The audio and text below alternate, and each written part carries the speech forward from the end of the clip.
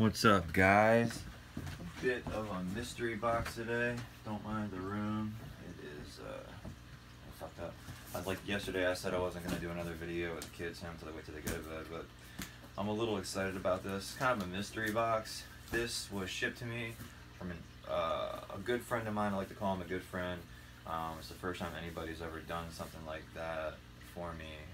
Maybe the second time. Actually, somebody else has been pretty good to me too. But he shipped this to me basically for free.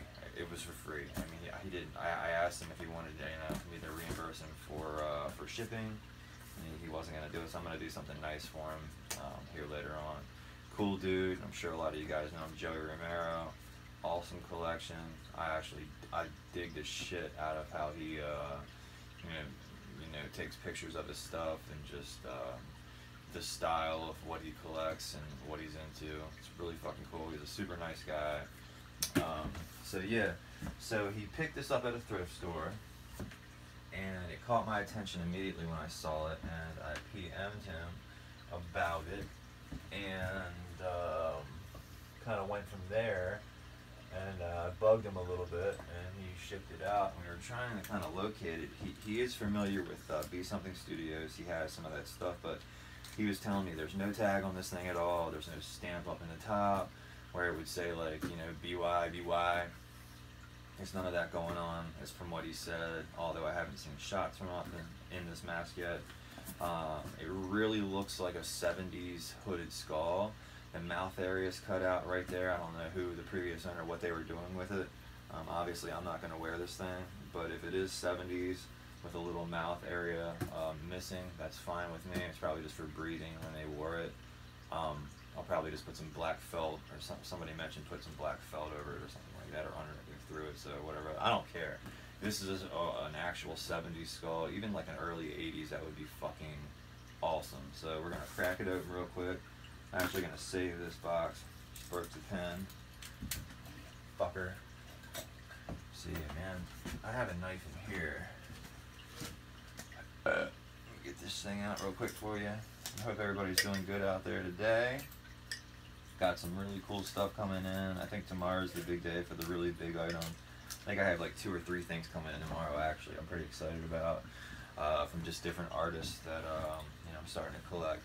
Obviously different vintage masks from different artists. Things I'm obviously interested in. I can't get the whole line from everybody, obviously. That'd be crazy. I wish I had that kind of room. That would be fucking dope. But just going after the things I really like. Mostly demonic shit and it's off the wall crazy shit sometimes too. So it's all mixed up. So I'm gonna open this up. I'm gonna save this box because something sold today.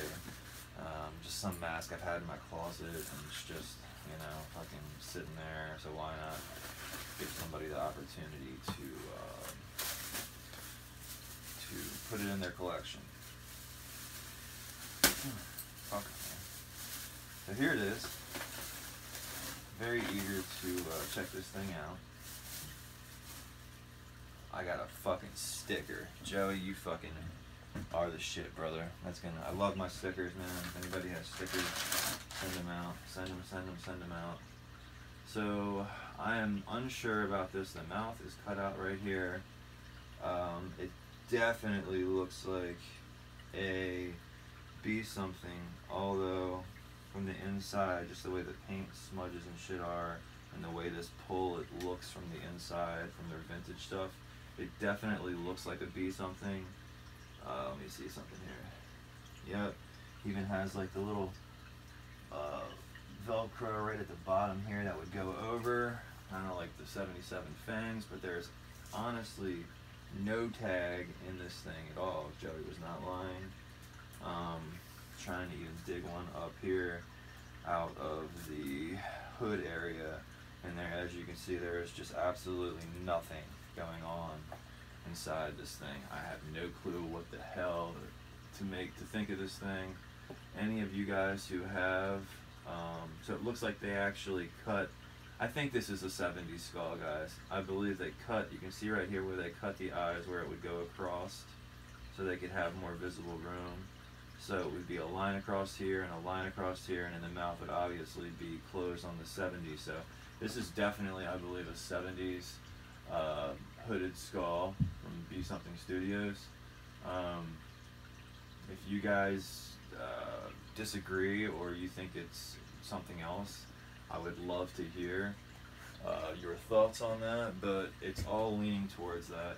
I even showed somebody who was collecting, and has stuff, the Be Something stuff, and they even said that it kind of looked pretty much like a 70s skull. But anyway, it looks like the eyes were cut off right here, so that leads me to believe that it's that, because if you ever see a 70s hooded skull, you'll see that the lines pretty much go across right here.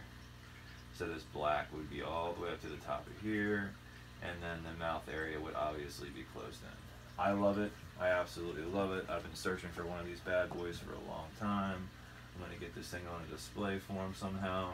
Try to bring some of these creases right here, push them back, but it's all leaning towards that, guys. So I'll bring you guys in for a closer look, post it in a few groups. Maybe you guys can kind of state what you think. There is, as you can see right here, see where it's been cut. Hold on, let me get my finger right here. See where it's been cut right there, where it would go straight across on both sides right there, and then the mouth is cut out. But I love it. I dig it. It's a 70s. I'm leaning towards this thing is 1970s. Like I showed you guys, I want to show you earlier. I mean, even the way this strapping is placed, it looks like a vintage Be Something on the inside. Looks like a vintage Be Something to me. Just the way it has some weird shit going on in here. It's like Jeff, I guess it was the guy's name. For a Good Time, Jeff Sluka. So that explains why the mouth is cut out. Gotcha. No, it doesn't say that in there, guys, but it does have some dude's name and a number. But there you are. I'm gonna go with 1970s Be Something hooded skull. It's a little banged up, but I dig it. I mean, these things are fucking incredibly hard to get. In general, I mean, they're just not easy to get. So it looks like it's dented up, right where I'm pushing my finger down. It's dented up right there around that eye. I'm gonna stuff a ton of black trash bags in this motherfucker and just try to bring it back to life somehow, and then just display it, man. It's fucking cool. It's just like my dad back in the day. He had a bunch of mail cards and fucking, glued them to some construction paper. So no difference here. Whoever had this thing back in the day didn't realize what they had. They cut the mouth out. I'm hoping it's not anybody, as of recently would have done that, but you never know. Cool though. I dig it. From far away, you're not going to be able to tell. Like I said, I'm going to put some black trash bags in this thing and display it, man. It's awesome. Thank you so much, Joey. I greatly appreciate it. You did not have to send this thing to me for free. Especially not even letting me cover shipping was fucking awesome. Dude's the coolest shit. One of my, good friends in the hobby. So yeah, I cannot thank you enough. If anybody else, and there's the nostrils, so maybe somebody will know something different because of that. I have no idea. I really would like anybody's input on this to help me out. But as you see there, we'll go over it one more time. The eyes have been cut where they would have went straight across that black latex, there and there, and the mouth was cut out. There's no markings, there's no stamp, there's no tag. The hood is nice and plush, the way it bends right there, maybe that's a giveaway. Like I said, I'm pretty new, but I'm learning rapidly fast, trying to, about some of these older masks. And I like what I like. I've always liked the skulls from Don Post. This was, when I first saw this, really caught my eye. The hooded skulls are like one of my favorite things in the vintage mask world to collect, just in general. So that's kind of what I'm into. But if you guys can help me out, that'd be great. Have a good night.